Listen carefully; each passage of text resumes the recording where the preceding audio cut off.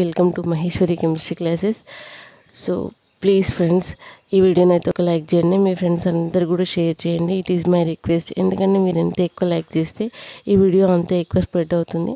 ఎవరైనా మనీ పెట్టి కోచింగ్ వెళ్ళలేని వాళ్ళకి, ఏదైనా బాధ్యతల వల్ల ఇంట్లో స్టక్ అయిపోయిన వాళ్ళకి, సో నా వంతు కృషిగా నేను హెల్ప్ చేయాలన్న ఉద్దేశంతో నేను ఈ వీడియోస్ అయితే ఎక్స్ప్లెయిన్ చేస్తున్నాను. సో దయచేసి మీరు కూడా మీ వంతు ప్లీజ్ ఈ వీడియోని షేర్ చేయండి, లైక్ చేయండి, ఓకేనా? మీ నుంచి నేను ఆశించేది ఈ యొక్క లైక్లు, షేర్లు, సబ్స్క్రైబ్ మాత్రమే, ఓకేనా? ఇన్ ఫ్యూచర్లో కూడా నేను ఎటువంటి 1 రూపీ కూడా నేను ఆశించను, ఓకేనా? So listen carefully. Physical science మెథడాలజీకి సంబంధించిన ఫస్ట్ యూనిట్లోని క్లాస్ నెంబర్ 7 టాపిక్ ఏంటంటే important mile stones in development of physical science. Physical science యొక్క అభివృద్ధిలో ముఖ్యమైన మైలురాళ్ళు ఏంటి అని మనం ఇప్పుడు తెలుసుకోబోతున్నాం, ఓకేనా? సో చూడండి, దీన్నే రెనెసెన్స్ పీరియడ్ అని కూడా అంటారు. సో 1400 నుంచి 1600 ఏడి అంటే అన్నా డొమిని అంటే ఆఫ్టర్ క్రైస్ట్ బర్త్ అనమాట, ఓకేనా? సో టైంని 2 పార్ట్స్గా విభజించాలని మీకు తెలుసు. ఒకటి బీసీ, 2 ఏడి, బిఫోర్ క్రైస్ట్, అన్నా డొమిని అని, ఓకేనా? సో క్రీస్తు పూర్వం, క్రీస్తు శకం. ఇక్కడ ఏడి అంటే క్రీస్తు శకం అనమాట, ఓకేనా? క్రీస్తు పుట్టిన అనంతరం టైం క్యాలిక్యులేటింగ్ పీరియడ్లో 1400 నుంచి 1680 వరకు, ఓకే? సో ఈ రెనెసెన్స్ పీరియడ్ని పునర్జీవన దశ అని కూడా అంటారు, ఓకేనా? అంటే తిరిగి మళ్ళీ ప్రాణం పోసుకుంది సైన్స్ అని ఈ దశను వివరించారు, ఓకేనా? During this period Leonardo DaVinci, Nicholas Copernicus, Tyco బ్రాహెడ్ many experiments did for development of science యొక్క అభివృద్ధి కంట లియోనార్డో డావిన్సీ మరియు నికోలస్ కోపర్నికస్, టైకో బ్రాహెడ్ వీళ్ళు చాలా ఎక్కువ కృషి చేశారంట, ఓకేనా? Next second one, during 16th and 17th century Galileo discovered telescope. At the same time Galileo made experiments on pendulum, ఓకేనా?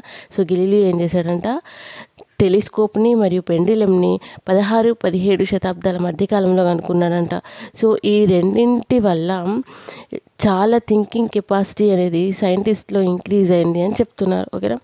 Next Newton publications proposed gravitation force, okay? And Newton publications optics and Principia mathematics give direction to light acceleration force. ఇది చాలా చాలా important. ఇదే టైంలో ఏం చేశాడంటే Newton గారు చాలా పబ్లికేషన్స్ ఇచ్చారంట. అవి కాంతి గురించి. ప్రిన్సిపియా మ్యాథమెటికా అనే ఒక గ్రంథంలో ఈ లైట్కి సంబంధించి, కాంతికి సంబంధించి, యాక్సిలరేషన్ త్వరణంకి సంబంధించి, ఫోర్స్ బలంకి సంబంధించి చాలా ఎక్కువ మొత్తంలో ఇన్ఫర్మేషన్ ఇవ్వడం జరిగింది, ఓకేనా? So at the same time Newton proposed gravitation force. Newton ఏం చెప్పాడంటే భూమికి ఆకర్షణ బలం ఉంటుంది, దాన్నే గురుత్వాకర్షణ బలం అని కూడా ఎక్స్ప్లెయిన్ చేయడం జరిగింది. Next fourth point, Edmund Haley. He is an American geophysicist. He proposed daily stars are rotated heliocentric. Okay? So Edmund Haley గారు ఏం చేశారట అంటే సూర్యుడిని కేంద్రకంగా చేసుకొని తోకచుక్కలు సూర్యుడు చుట్టూ తిరుగుతూ ఉంటాయని చెప్పాడంట, ఓకేనా? So in the year of 1531 and 1601, 1682 justified to his proposals. ఈ హేలీ గారు ఇచ్చినటువంటి ఈ స్టేట్మెంట్ని 1531లో, 1601లో, 1682లో జస్టిఫై చేయడం జరిగిందంట, ఓకేనా? సో ఆ ఇయర్లో హెలీ తోకచుక్క కనబడింది, అందుకే అప్పుడు జస్టిఫై చేశారు అని ఉంది, ఓకేనా? Next during 17th century Robert boil proposed gas equation, okay? So 17th centuryలో Robert boil ఏం చేశాడట అంటే గ్యాస్ ఈక్వేషన్ని ఇవ్వడం జరిగిందంట, ఓకేనా? Next టారిసెల్లీ developed mercury thermometer development during 1700 to 1840 AD, ఓకేనా? సో ఈ డెవలప్మెంట్ అనేది క్రీస్తు శకం 1700 నుంచి 1840లో ఆ టైమింగ్ మధ్యలో ఎట్లా ఉంది అనేది మనం ఎప్పుడు నేర్చుకోబోతున్నాం. Benjamin Franklin discovered electricity with kite experiment ద్వారా విద్యుత్తుని కనుక్కున్నాడంట. ఎవరు? Benjamin Franklin. ఇతను అమెరికన్ సైంటిస్ట్. 1706 నుంచి 1790 కాలంలో వ్యక్తి, ఓకేనా? సో ఈ కైట్ ఎక్స్పెరిమెంట్స్ బేస్ చేసుకొని ఎల్సాండో ఓల్టో డెవలప్డ్ వోల్టోమీటర్, ఓకేనా. సో ఈ కైట్ ఎక్స్పెరిమెంట్స్ ఆధారంగా ఎలక్ట్రిసిటీ గురించి చెప్పింది బెంజమిన్ ఫ్రాంక్లిన్ అయితే, ఈ కైట్ ఎక్స్పెరిమెంట్స్ ఆధారంగా వోల్టా మీటర్ని డెవలప్ చేసింది ఎవరు అంటే ఎల్సాండో వోల్టా. ఓకేనా. సో ఇతని టైమింగ్ పీరియడ్ వచ్చేసి 1745 to 1827. గాల్వెనో time period 1737 to 1827. Okay, he is an Italy scientist. Galvano discovered galvanometer. Based on this galvanometer, he explained about galvanization. ఓకేనా. సో గాల్వెనో గారు ఇటలీ దేశ శాస్త్రవేత్త అంట. ఇతను గాల్వెనోమీటర్ను కనిపెట్టి ఈ గాల్వెనోమీటర్ ఆధారంగా గాల్వనైజేషన్ అనే ప్రక్రియ గురించి ఎక్స్ప్లెయిన్ చేయడం జరిగిందంట. నెక్స్ట్ మనం ఇది కంటెంట్ చెప్పుకున్నప్పుడు వీలైతే చెప్పుకున్నాము ఈచ్ అండ్ ఎవ్రీ టాపిక్. ఓకేనా. ఫస్ట్ అయితే ఇది వినండి. Next third one, fairy D Laplace did experiments on Newton ideas. ఓకేనా. సో లాప్లెస్ అనే సైంటిస్ట్ న్యూటన్ ఇచ్చినటువంటి ఐడియాల పైన ఎక్స్పెరిమెంట్ చేయడం జరిగిందంట. ఈ Laplace French scientist. Time duration వచ్చేసి 1749 నుంచి 1806 వరకు. నెక్స్ట్ చార్లెస్ కూలం ప్రపోజ్డ్ కూలమ్స్ లా. ఓకేనా. 1736 నుంచి 1806 వరకు ఇతని టైం డ్యూరేషన్ ఉంది. ఓకేనా. సో ఇతను ఏం చేశాడట అంటే కూలమ్స్ లా గురించి ఎక్స్ప్లెయిన్ చేయడం జరిగిందంట. ఓకేనా. Next John share British musician. ఇది ఒకటి డిఫరెంట్గా ఉంది చూడండి. వీళ్ళందరూ సైంటిస్టులు అయితే ఇతను మాత్రం మ్యూజిషియన్. ఓకేనా.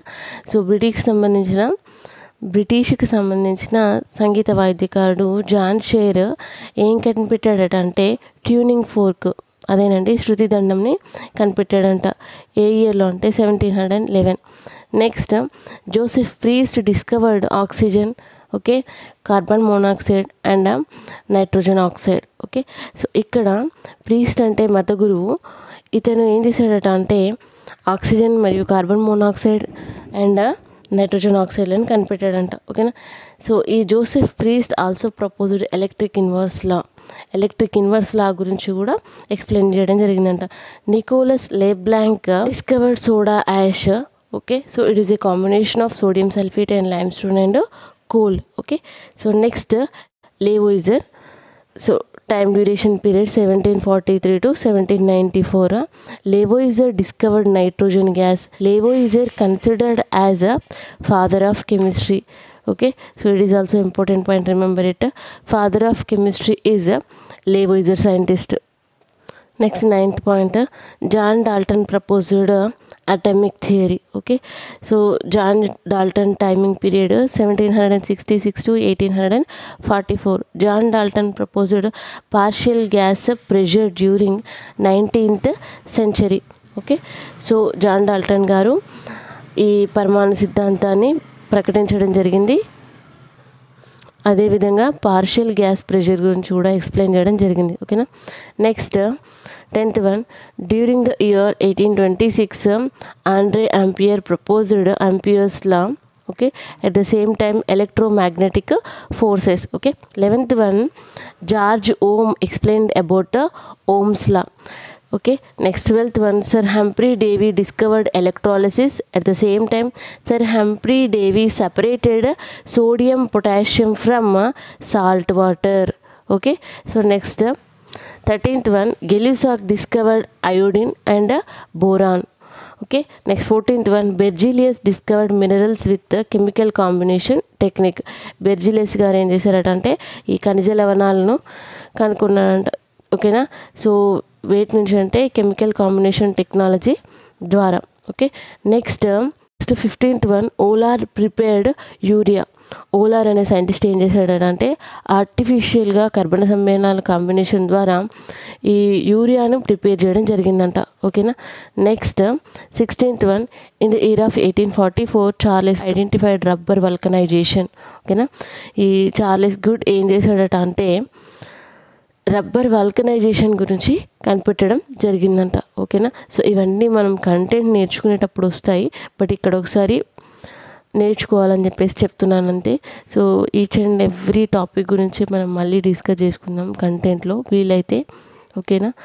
So 17th one, Oersted identified relationship between electricity and magnetism. ఓకేనా. సో విద్యుత్కి మరియు అయస్కాంతానికి గల రిలేషన్ ఏంటి అనేది ఐర్స్టెడ్ గారు కనుగొనడం జరిగింది. ఓకేనా. Next James జౌలా proposed thermodynamics. Next Robert brown find out Brownian motion. ఓకేనా.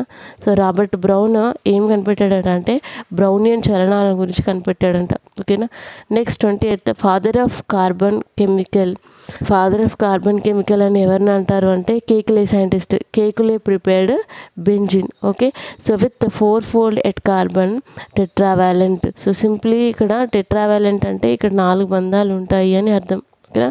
Next 21 Alfred Nobel time duration 1833 to 1896.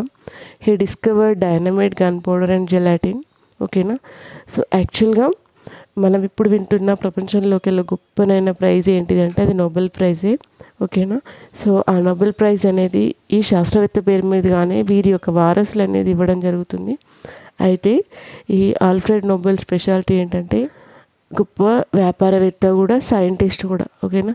అయితే ఈ డైనమైట్, గన్ పౌడర్, జెలాటిన్ అనేది వాళ్ళు బ్రిడ్జెస్ నిర్మించేటప్పుడు అడ్డంగా ఉన్నటువంటి కొండలను పిండి చేయాలంటే మ్యాన్ పవర్ యూజ్ చేస్తే చాలా టైం వేస్ట్ అవుతుండే అంట. మనుషుల యొక్క శ్రమను తగ్గించి సైన్స్ ద్వారా కొంత తక్కువ టైంలో ఎక్కువ పని జరిపించడానికి వీళ్ళు కొండలను పేల్చేయడానికి గాను ఈ కెమికల్ యూజ్ చేసేవారంట. అయితే ఇది చాలా ప్రమాదకరమైన పేలుడు పదార్థం అవడం వల్ల కొన్ని సంఘటన వల్ల వాళ్ళ కుటుంబీకులు, సోదరులను కోల్పోవడం జరిగిందంట.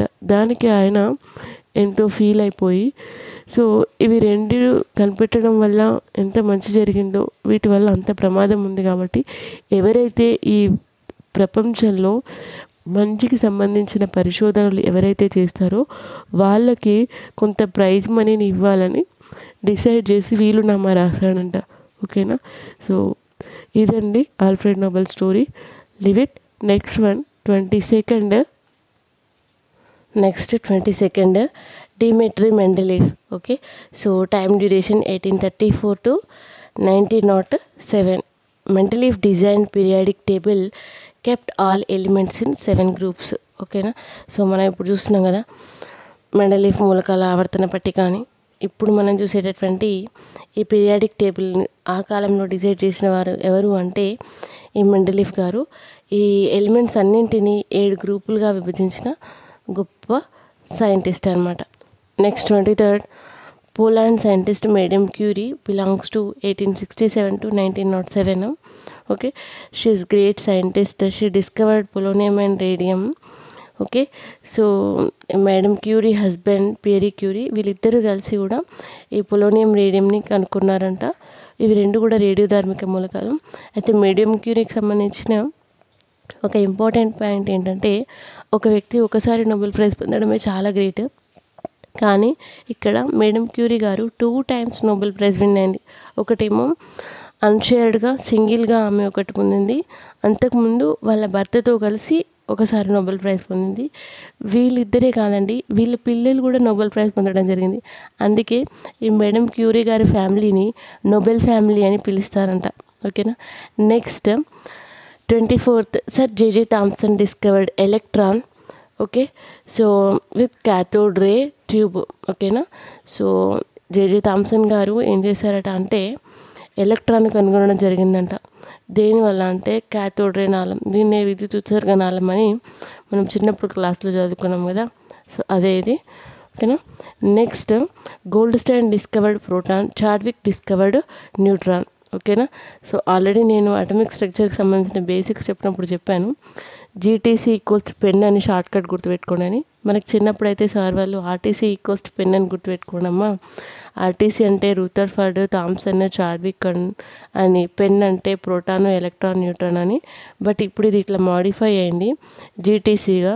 Gold stain, Thomson, Chadwick, proton, electron, neutron వరుసగా వీళ్ళు కనిపెట్టిన శాస్త్రవేత్తలు ఏమేం కనిపెట్టారంటే ఆటమిక్ సంబంధించిన sub atomic particles proton, electron, న్యూట్రాన్లని. ఓకేనా. నెక్స్ట్ వచ్చేసి 25th point during 20th century Werner హిన్స్బర్గ్ identified quantum mechanics. Werner హిన్స్బర్గ్, Erwin Schrodinger ఇద్దరు కలిసి క్వాంటమ్ మెకానిక్స్ని కనిపెట్టడం జరిగిందంట. ఏ సంవత్సరంలో అంటే 20వ శతాబ్ద కాలంలో. Next Paul Dirac proposed positron okay string theory. Next 26th in the year 1990 team బెర్నాలే developed WWW world wide web అంటాం కదా ఇప్పుడు మనం, ఓకేనా. సో దాన్ని కనిపెట్టిన వారు, దాన్ని డెవలప్ చేసిన వారు ఎవరంటే team బెర్నాలే. Okay, so WWW change the world new era, ఓకేనా. సో ఈ వరల్డ్ వైడ్ వెబ్ అనేది ప్రపంచానికి ఒక కొత్త రూపును ఇచ్చినటువంటి టెక్నాలజీకి సంబంధించిన ఒక కొత్త కోణం అన్నమాట. ఈ టీమ్ బెర్నాలే అతను ఇంగ్లాండ్కి చెందినటువంటి కంప్యూటర్ ఫిజిసిస్ట్ అండి. సో ఇదండి important mile stones in development of physical science సంబంధించి 1400 నుంచి 1680 వరకు మరియు 1700 నుంచి 1840 వరకు ఎట్లా సైన్స్ డెవలప్ అయింది అనేది, ఏ శాస్త్రవేత్తలు ఏ ఎక్స్పెరిమెంట్ చేశారనేది మనం నేర్చుకున్నాము. మనం నెక్స్ట్ క్లాస్లో అయితే వివిధ శాస్త్రవేత్తలు ఈ సైన్స్ యొక్క అభివృద్ధికి ఏ విధంగా కృషి చేశారో, అందులో కొంతమంది ఇంపార్టెంట్ వ్యక్తులు ఒక 30 మంది వరకు ఉన్నారు. సో వాళ్ళ గురించి డిస్కస్ చేసుకున్నాము. సో ప్లీజ్ ఫ్రెండ్స్ ఈ వీడియోని అయితే ఒక లైక్ చేయండి, మీ ఫ్రెండ్స్ అందరికి కూడా షేర్ చేయండి. సో మీరు లైక్ చేయడం ద్వారా ఎవరికైనా ఎవరైనా కొత్తగా ఫిజికల్ సైన్స్ మెథడాలజీ అని టైప్ చేస్తే వాళ్ళకి కనిపిస్తుంది, వాళ్ళకు కూడా హెల్ప్ అవుతుంది అని నా ఉద్దేశం, ఓకేనా. సో ఎంత ఓపికగా విన్నందుకు థ్యాంక్ యూ వెరీ మచ్ అండి. ఈ సైంటిస్ట్కి సంబంధించిన ఇన్ఫర్మేషన్స్తో మళ్ళీ మీ ముందుంటాను, ఓకేనా. Thank you very much.